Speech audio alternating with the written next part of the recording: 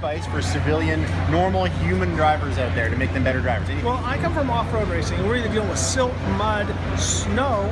A lot of times, everybody equates speed to just throttle. But anytime that you're in a loose situation, a lot of times you gain speed by losing traction.